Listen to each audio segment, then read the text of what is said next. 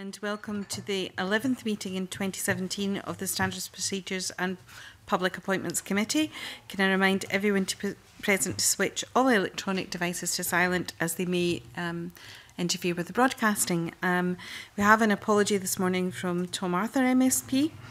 And if we could move to agenda item 1, which is a decision for the committee to consider its work programme in private at the next meeting. Do members agree to take this item in private? Thank you very much.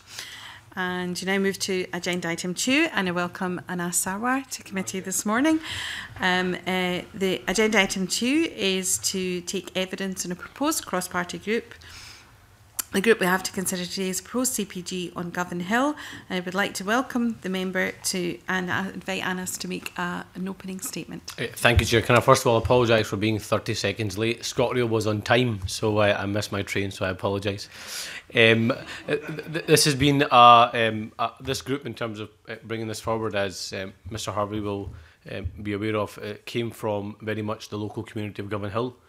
We were all invited as MSPs to a cross-party event with the community of Govanhill and also organisations in Govanhill. And what they expressed their frustration at was, with all the constant elections that were happening, with different political parties being in power in different places, was that they wanted politicians who represent the city of Glasgow and wider afield to recognise the national impact of what was happening in Govanhill, what huge impact that had locally, and for actually politicians to actually work together and perhaps take the heat out of what's happening in the vicinity of Govanhill and bring it to Parliament in a way that is more appropriate. And that's why I think it is in the interest of the Govanhill community, but actually more widely of Scotland and this Parliament, to have a cross-party group on Govanhill to look at the issues specifically within Govanhill, which I think is slightly different from national strategies because of the specific challenges that we face in Govanhill, whether that be around specific housing challenges, whether that be around specific immigration challenges, whether that be around social integration, whether it be around poverty and health inequalities, whether it be around other services around health and education, and how we meet the needs there, certain cleansing and environmental issues. And I'm sure some of you will have seen the programme just a couple of weeks ago as well, around certain issues around human trafficking, which is also a huge issue in Govanhill as well. So this is designed as a forum to bring together all political parties here in our Parliament, and also individuals and organisations from Govanhill, to speak openly and honestly in a less confrontational environment, which might be the case locally, but actually here in the Parliament, to discuss how we can take forward those issues and find common ground, and also find policies that can suit the area for Govanhill and be an example for other places also. Okay, thank you very much. Can I invite any questions? Emma? I'm interested in what you spoke about, less confrontational aspects. So if people were not in Govanhill but in here, you're saying that might be less confrontational. Would it be a duplication, though, of people who are already actively involved in addressing some of the issues, whether it's environment, cleansing, to bring the same people to Parliament to talk about the same issues? Would that be a duplication? Are you meaning, sorry, in terms of the agencies or in terms of elected members? Sorry. Agencies. Agencies. Well, as anyone that's ever been to a public meeting in Govanhill will know, it very quickly descends into a battle between either agencies or a battle between organisations or indeed individuals. And this was a request directly from the community organisations in Govanhill and also individual residents in Govanhill, that we should have a cross-party forum that brought together agencies but was overseen by parliamentarians who are the elected voices of people in Govanhill and beyond, to try and overcome some of those challenges. So in terms of the duplication, there has been communication already, for example, with the Education Department, with the Social Work Department and Cleansing and DRS within Glasgow, and sometimes there's some confrontation between those individual agencies within one local authority, but trying to create a forum. So within the last few days already, we've had a communication with the City Council in different forums, and there's a Govanhill Action Group which is currently now co-chaired by the local SNP councillor and also the local Labour councillor, and the intention is that they would be invited to join the cross-party group, something that they have not ruled out, but they want to meet members of the cross-party group to discuss the work they do and see if there is some common ground that can be found. So would you see that the cross-party group would meet here initially to try and build relationships and then continue maybe to meet locally? I think it probably needs to be a combination of both, and I think it'd be for the members of the cross-party group to decide alongside the co-chairs and individual members, both elected members and non-elected members of the CPG. I think we'd like to have meetings here in Parliament, but also recognise that on some occasions we will require to do either field visits or indeed meet agencies within Govanhill or other parts of Glasgow. And I think as a CPG we'd be open to that. Okay, Mr Johnston. Thank you. So section 6.3.11 asks us to consider two things when we're looking at the CPG. One is public interest, and the other is whether or not the CPG overlaps with an existing CPG. Could you maybe just sort of describe what you think the public interest in having a CPG to focus on Govanhill would be? Yeah. Firstly, in terms of the overlap, I think there's some CPGs that have similar work that the CPG in Govanhill will consider, for example, around health inequalities, around housing, around human trafficking. So it'd be important, I think, work with those CPGs and see what opportunities they have. I think what makes Govanhill distinct is that we bring together all those things that are happening, their individual issues and areas, and overlap in terms of a real mirage of challenges that we have in Govanhill. In terms of the public interest, I think that's pretty clear. Govanhill has become a national story for all the wrong reasons. When actually there's some good things happening in Govanhill as well, but all the wrong reasons it's become a national story. That might have an impact in terms of wider policy making in Scotland, but actually in the day-to-day impact that has on life for people in Govanhill is even more severe. And I think there's a genuine public interest for the people of Govanhill to know that their parliamentarians are working together with the agencies to try and address those issues. I think there's also public interest because I think what makes Govanhill different from other places is I'm not sure that the national strategies, whether it be on housing, whether it be on immigration, whether it be on cleansing environmental, whether it be on regeneration, will reflect the priorities that are in Govanhill. So we might need some distinct policy making for Govanhill that's different from what would be classed as being national strategies. And I think that's why it's definitely in the public interest, and that public interest has, I say, been expressed to us by the public themselves within Govanhill. So, I mean, again, clearly one of the clear purposes of CPGs is to bring policymakers together with outside individuals and outside organisations. It's great to see that you've got the local police inspector as an external member, and also the local community council. I mean, are there other local groups that you're seeking to engage and maybe bring on board as yes, absolutely. So after our first meeting where we constituted the group, there is a list of organisations that have been written to invite them to join. A number of them have expressed their interest. My intention would be to take all the communications that have come from those organisations to the next meeting of the CPG, so members can approve their membership and invite them to future meetings as well. Finally, I mean, how do you see this sort of as potentially as a model of bringing people together to focus on particular issues in particular areas? Do you think this is something that could be of benefit for other places? Look, I'm not going to say whether it's a model for other areas or not. I think genuinely it's about Govanhill. To be honest, that's my intention for this group. Anyone who's ever visited Govanhill, anyone who's ever spoken to a resident of Govanhill, anyone who's ever read some of the horrific things that happen in Govanhill or watched any of the TV pieces on Govanhill will understand how serious an issue it is for local people and the genuine day-to-day impact it has on people's lives. And I think it's only right that is reflected in priorities for this Parliament and for parliamentarians in this Parliament. And that's why I think it's really important for us to have this group. Great, thank you. Mr Stewart. Thank you. Mr Sarwar, you put forward a very strong case for the reasons that you believe that this should happen, and I'm certainly sympathetic towards that. But what priorities and what agenda will you set initially? Because you obviously have quite a lot of issues to take on board, so you'll need to prioritise some of those into what can be achieved in a short term or a long term. And how would you go about trying to achieve that? Because it obviously hasn't been achieved in the past. No, very good question, Mr Stewart. The four themes that have been identified by the cross-party group is one around housing, secondly around cleansing and environmental services, third around inequalities and social integration, and fourth around crime and antisocial behaviour. But the most important issue I think from that is housing. And the reason why is I think housing is what tracks onto the other issues that follow. We have a huge problem with overcrowding in Govanhill.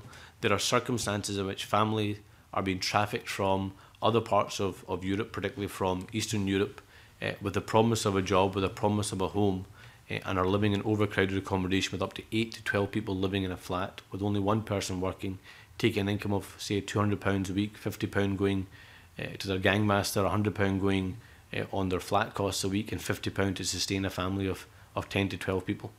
So much of the other issues that are happening around crime and antisocial behaviour, that are happening around human trafficking, that are happening around cleansing, that are happening around regeneration, all of it stems from real issues around housing. And one of the things that's been proposed before by both the council and also by the Scottish Government is how we look at, for example, compulsory purchase orders, how we use it, but how we use the powers that we have, either at a local authority level or at a Scottish Government level, to actually do a transformational change around housing and overcrowding. And I think that's a policy discussion that I think we're really keen to have. And I think from developing all of that, you will get short success stories initially on specifics, but in the long term, it's still a massive issue that has to be involved with not just parliamentarians.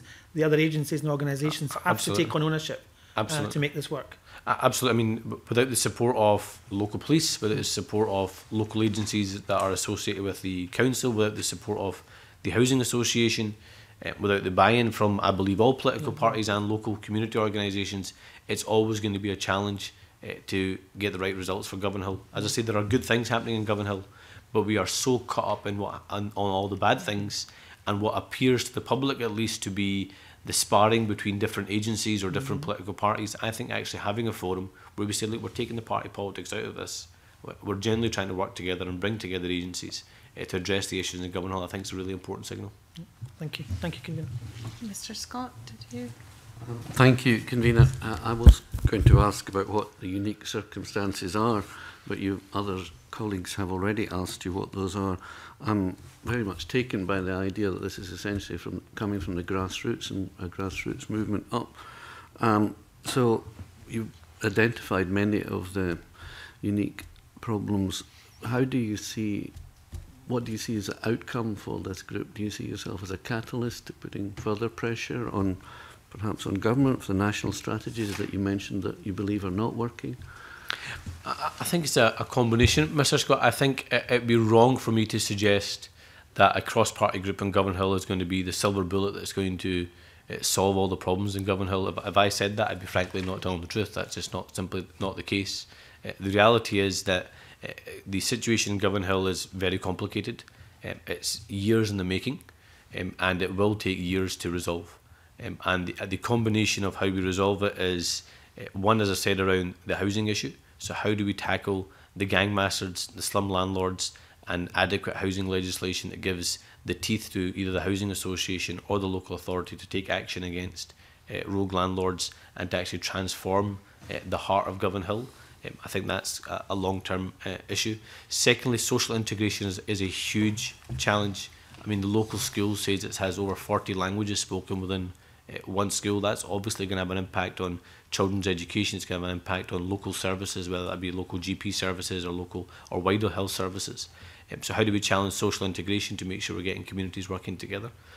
The interesting thing about Govanhill has always been an attractive place for people to move whenever we've had high levels of migration. So it was traditionally a place where the Irish community went to when they first came to Glasgow, where the Jewish community first went to when they came to Glasgow, where the South Asian community first went to when they came to Glasgow. And it was always seen as a great place where people integrated, and Govanhill still went on. There are specific challenges this time around mass migration from Europe. That less so to do with the individuals and more to do with the people who are exploiting those individuals. So how we actually work with the police to tackle exploitation, to identify the gangmasters and to make sure we're actually putting effective legislation on the ground, I think is important. As an aside to that, one of the things that I find most abhorrent about what happens in Govanhill is I think it's completely unacceptable for any time, but particularly in the 21st century, for any woman to have to think twice to walk down any street because of any possible verbal abuse or any threat of physical attack. That happens in Govanhill. There are streets in Govanhill which women will not walk down unless they're accompanied with somebody, and that's happening right now within Glasgow and within Scotland. And I think that needs to be challenged head on. So how we address those issues. And then going further to that, the levels of crime and people being exploited, whether that be around drug usage, whether that be around prostitution, whether it be around sham marriages, which was something that was exposed in the BBC programme, or indeed other issues. I think we need to address them all. And I think the symbolism of a group, I think, is firstly important, which demonstrates that the Parliament takes the issues in Govanhill seriously. Secondly, it demonstrates, I hope, a maturity in terms of our politics, that we can bring politicians from different political parties together to recognise that Govanhill is a specific case and should be dodged from that party political infighting. And thirdly, that we recognise that we need to bring agencies together for a strategic approach. That's the intention of the group. Again, I repeat, I don't think it's a silver bullet, but I hope it's progress. I wish you every success. Mr Harvey? Thanks very much. Members will be aware that I'm a member of this proposed CPG. I suppose I just wanted to not let the whole session go by without some greater kind of recognition that we're not just talking about an area with problems, we're also talking about an area with strengths, and there's Absolutely. A lot of creativity, there's a lot of vibrancy in the local community, and some people doing fantastic work, whether as a response to the particular challenges or just because they're exploring the strengths of a diverse community and expressing that. Given that different levels of government have all had some attempt to proactively respond to the particular circumstances in Govanhill, including the Scottish Government, each can engage with the community. But if that happens in kind of separate boxes, if you like, people end up feeling that stuff's being done to them. So would you agree that there's no forum at the moment, there's no space at the moment for people to engage across those different levels of government, local, Scottish, UK, as well as other agencies, and that's what this CPG aims to provide? I mean, absolutely. I mean, I've been at the community council meeting with yourself, Mr Harvey, where that is a situation that's expressed where it goes from one agency to another, and there's that football kick around about where it lands. And I think giving an opportunity to bring all those agencies together, perhaps out with the heat of what's happening in Govanhill, I think is an important opportunity. But can I please emphasise what you said at the start, which is, yes, there are bad stories in Govanhill, but there are really good stories in Govanhill. And what I would love to see happen from the CPG is not only how we tailor policies from here and from other places that can help overcome the challenges in Govanhill, but actually how we can use the example of Govanhill and the things that they have got right as a way of showing actually this is how you can have a gold standard of social integration, how you resolve challenging local public services in a situation where you have lots of different identities, lots of different cultures brought together, how you can learn the lessons from what we've done in Govanhill and replicate them in other parts. Because what's happening in Govanhill could well happen in another area, another part of Scotland, or indeed another part of the UK, or indeed another part of Europe. And I think being able to tell that positive story in Govanhill, as well as trying to get the answers to the challenges in Govanhill, can be a replication for other parts of the UK and indeed other parts of Europe. Thanks. Okay. And we've touched briefly on the question, but could you give us an idea of how the group would intend to work with other CPGs that you said have a similar remit, like health inequalities and the other areas, and how you intend to go about engaging with other CPGs, given that we now have very many of them and time for all members is very constrained when it comes Absolutely. to commitment? I think the obvious overlaps, as I say, are in housing, health inequalities and human trafficking.